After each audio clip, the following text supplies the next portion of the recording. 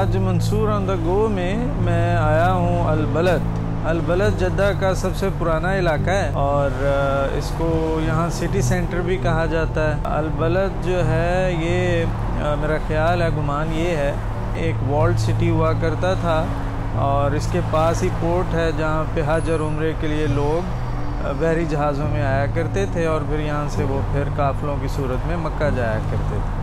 तो अब तो ये एक बहुत इकोनॉमिक हब है, यहाँ काफ़ी शॉपिंग के लिए लोग आते हैं, लेकिन अभी भी यहाँ हिस्टोरिक डिस्ट्रिक्ट मौजूद है, तो आज हम उसकी सैर करेंगे। तो आइए आपको भी लिए चलते हैं।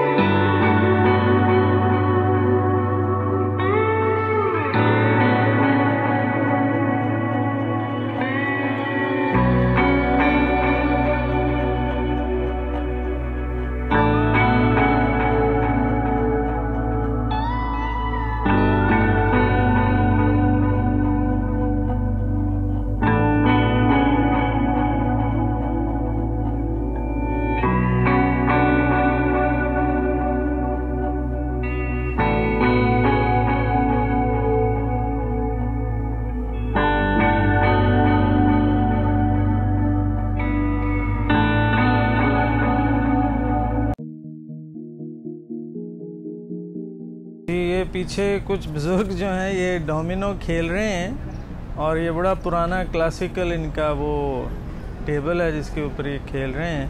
तो मैंने इनसे परमिशन ली और फिर मैंने थोड़ी सी इनकी वीडियो बनाई। काफ़ी खुश हुए हैं वो ये देख के।